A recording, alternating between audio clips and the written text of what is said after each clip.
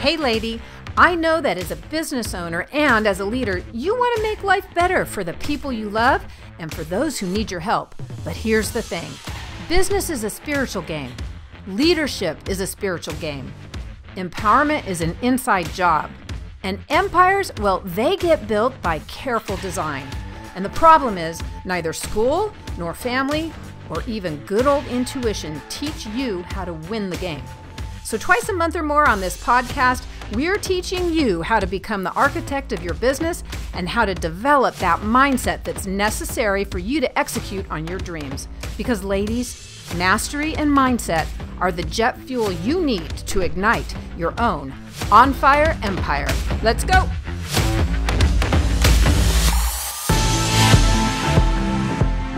In this episode, we're going to answer your burning legal questions. And that means I've got to give you the obligatory legal disclaimer. The information presented in this podcast is not intended to be legal advice. To the contrary, this content is for informational and entertainment purposes only. You know what I'm saying. I'm not your lawyer. For legal advice, call a great lawyer. Whether you call me or someone else, legal advice happens when the lawyer is given the opportunity to hear your specific situation and give you advice based on your unique facts. So, do not rely on the content you see or hear here for your own situation. Besides, I may misspeak, or you may misunderstand, or I may have had insomnia or a momentary outbreak of insanity. The bottom line is, mistakes happen, so don't rely.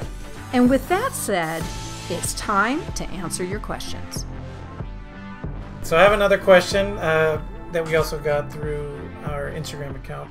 Okay, so here's a new one, and it's from Christy. Okay, so, Christy. Okay. All right, Christy, bring it on. Okay, let's hear. Hi, Kelly. This is Christy. I have a question for you. I'd like to start a discussion with my husband about the potential of us separating, but I am concerned because he reacts to any type of criticism or things that he views as being negative toward him or as an attack on him. So I'm just concerned about how I should bring this up and where we should start our discussion. And by the way, he refuses to get counseling. Okay. That's a good one. Yeah, it's really a good one. And I love this because, this is the reality of the situation. It's not necessarily the law side of it, but this is where, with divorce and family law and all of this comes into play. But we're not, nobody teaches us how to do this kind of stuff. This is kind of like relational 101. Mm-hmm. All right. So Christy, you want to talk about possibly going through a legal separation. And what I hear in that, Jose, is when people will ask about a legal separation, and then you heard Christy talked about, she paired it towards the end, by the way, he hasn't wanted to go to marital counseling.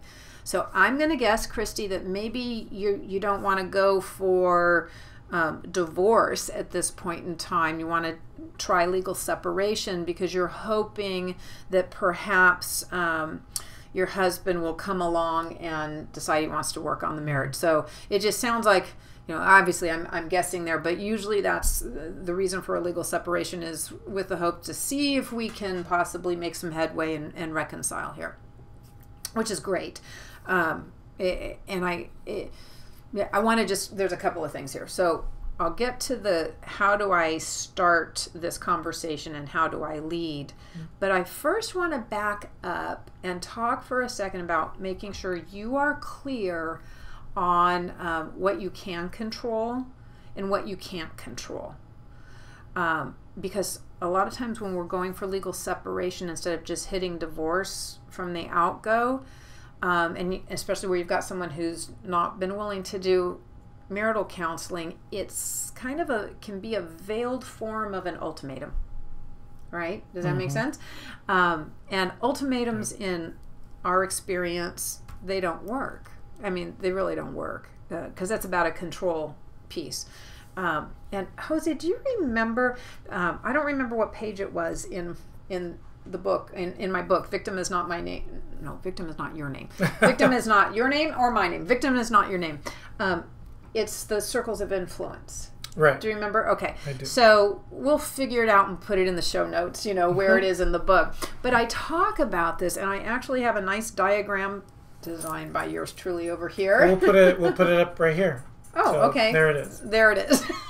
The magic of video editing, right? So these are, in fact, the way we describe it here and what you're seeing is we call them empowerment zones and disempowerment zones. So what you're looking at looks like a target.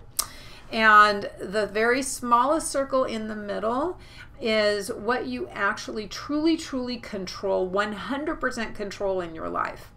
And if you think of what you absolutely control in your life and you're realistic, it's very little.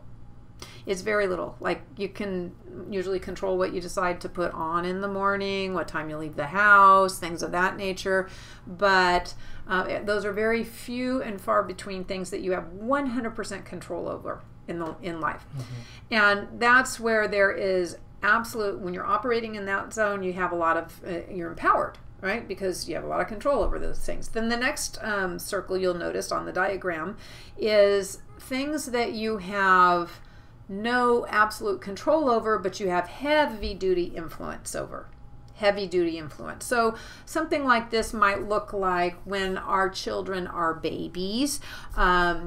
We have just about absolute control over, whether they are in a clean diaper or not, or whether they're getting fed or not.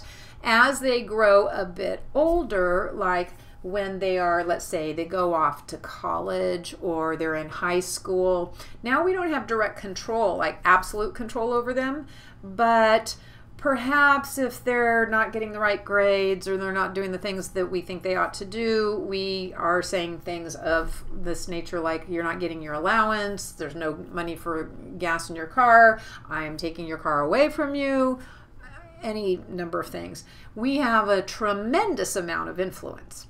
And so that's still an empowerment zone, although not quite as empowering as the absolute control circle. And then as we get to the outer two circles, the next circle are things that we have zero control over and minimal, minimal influence over. Voting might be one of those, right? Mm-hmm. So voting might be right. So some people just don't vote at all because they feel like they're in the outer circle, no control, no influence whatsoever. Maybe you're voting for something in a very small election in a small hometown and you're one of 10 people voting. You'll have a lot more influence, but you still can't control the outcome. So that's what that circle's about. And then the final outer circle is things that you have zero control and zero influence over. Now, if you think about something that you're worrying about, things that we tend to worry about, just pick one.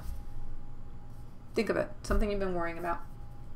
How am I going to pay Uncle Sam? I don't know if I can pay that tax bill, or I don't know, whatever. You just name it. Where on the diagram is it? Is it in something you absolutely can control or have huge influence over, or is it in those outer two zones? Most of the time, things we worry about are worries because we can't do a lot about them, and they're in those disempowerment zones. So what I encourage you to do is very much think about what is your reason for wanting to go for legal separation. What are you hoping for? And if it's a result that truly is in the outer two circles that are the disempowerment zones, things you have no control over and minimal influence or no influence over, you might want to rethink that, because that can be very disempowering and frustrating. Okay, so back to the question. So if you want to go for legal separation, you want to bring this up. First of all, like I said in the last, answering the last question, it never hurts to go to a therapist and run this through a therapist through their filter on how to approach someone who is personalizing everything.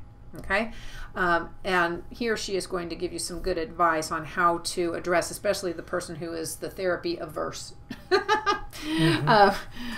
spouse. Okay, so there's that, Christy. The next thing is somebody who's always personalizing and taking it as an attack. You want to go into that discussion with facts. Okay, facts. And so what are the facts? The facts are, here's what we know for sure, right? And not feelings at the moment, just facts. And write it down and practice it in advance. Neither one of us is happy. That's it, right? It doesn't need to be why you're not happy. Okay, because you never take out the trash and keep your promises and you gamble all our retirement away. Okay, we don't need to go there at the moment. So neither one of us is happy. Whatever the facts are, right? We're roommates rather than spouses, and we have been for a long time. I'm taking a different career path, and I know that's not what you support, and you are more interested in doing this over here, which is just, it's not something that's within my zone of how I want to live, right? And just list the facts of why you want a legal separation. And if you want a legal separation and not a divorce right now because you're not really sure if a divorce is the right thing for you and your spouse and your family, list that as a fact too. I want to explore legal separation to see if there are things that we might explore here, whether it's through therapy or other means, that will tell us that this can be fixed or not fixed, reconciled or not reconciled. But lead again with facts and with love. Because let's face it, you've been married to this person. I don't know. Christy didn't say how long. How long? But you got married. Most people have been married, more than a couple of years. Sometimes not. But especially when we're looking at legal separation, it tells me you've probably been married a while and you've got a lot invested in it. And so treat that person with that respect of, listen, I respect you and I love you. But I think we owe it to ourselves to accept the reality of what's been happening, and we each deserve to be happy. And that's why I'm doing this. And just know that, he might come back and personalize it all, because what you will be doing, 100% guarantee, Christy, is you're going to bruise the ego. People who personalize stuff, and take everything personally, they're usually very hard on themselves, right? And it's their ego being involved. And that's a hard way to live, by the way. Being led around by your ego and your emotions. And of course you have feelings. I mean, that's just normal. But this isn't really the place to get into all of that. The place to get into the feelings is in a therapist's office where it can be properly managed, right? But I would put a time limit on the conversation, and just know you're not going to control his response. Expect the ego to show up, and it's going to want to take you over here, right? It's going to want to take you down these rabbit holes of, well, you're a liar and whatever all that drama is. And your role is to come back to the facts and say, I appreciate that's how you feel, and I acknowledge this is a painful situation, but believe me, I'm not interested in running you down or degrading you or any of those things. I just am looking at the reality, and here's what my next steps are going to be. Now, expect that he's going to go down this other road, right? And that's when you listen for a very short time and say, thank you, I appreciate you sharing how you feel with me about this, but here's the next steps. So either I'm going to a lawyer's office or I've filed or whatever it is. And just make it simple and keep it short and be ready to exit the room, because you don't need to turn this into a big, long emotional to-do, nor do you need to subject yourself to that. But always be willing to go into a therapist's office if we're talking about legal separation. So that's, I think, one of the more productive approaches, but you have to just really be careful about and that's why putting time limits on it, and maybe even having a conversation in public, like at a Starbucks coffee house, if that's not too insensitive. Right. You have to kind of gauge that, but don't let it become a big emotion. You got to be able to kindly exit the scene and not subject yourself to a bunch of, unproductive stuff.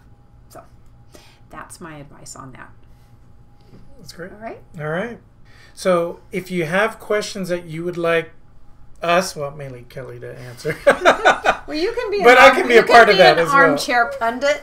Sure, absolutely. But no, seriously, if you have questions you'd like us to answer, absolutely send us a direct message either on Instagram at Kelly Bennett _ I'm sorry, no, it's ESQ, just no underscore. No underscore. So it's Kelly Bennett ESQ, and also on Facebook at Kelly Bennett ESQ.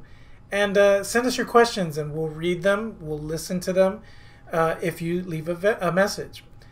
If you'd like to call and leave a voicemail message, we'll play it out loud on the episode, and we'll answer the question. Yep. And the number, I'll put it right here, and you can see that phone number. And it'll only go to voicemail. No one's going to answer that phone, so don't expect someone to answer it. But feel free to leave it there, and we'll answer it live on the podcast. Yeah, and absolutely. I do count it a privilege to help. There's just a lot to think about in these situations. So, all right, well, that'll wrap it for this time. With my legal hat is officially off. And anything else? That's it. All right. So, hey, Empire Builders. It's been a pleasure to serve you, and until next time, live with gusto and ignite your empire.